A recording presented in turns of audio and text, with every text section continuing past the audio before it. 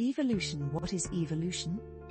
Evolution is the gradual change in the inherited characteristics, genetic makeup, of a population over time. This can eventually lead to the formation of a new species. How does evolution happen? Evolution occurs through a process called natural selection, which was famously described by Charles Darwin in the 19th century.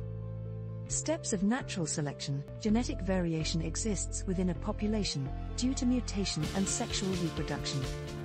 More offspring are produced than the environment can support. Competition occurs. Individuals with advantageous traits, phenotypes, are more likely to survive and reproduce. These individuals pass their beneficial alleles on to the next generation. Over time, the frequency of these beneficial traits increases in the population. Speciation, the formation of new species.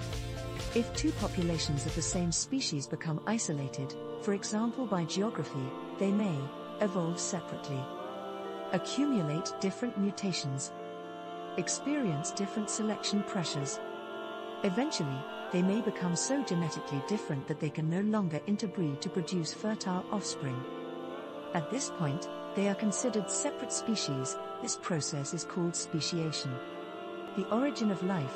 All living organisms are thought to have evolved from simple life forms. These early life forms existed over 3 billion years ago. Evidence for this is found in the fossil record and the structure of DNA. Key skills and knowledge students should be able to define evolution, natural selection, and speciation. Explain how variation, mutation, and selection pressures lead to evolution.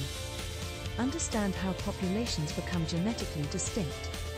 Describe how the theory of evolution explains both small changes, microevolution, and the rise of new species, macroevolution. Exam tips. Use keywords like variation, survival advantage, inherited characteristics, and speciation. Give real examples, such as antibiotic-resistant bacteria, or the finches of the Galapagos Islands, Darwin.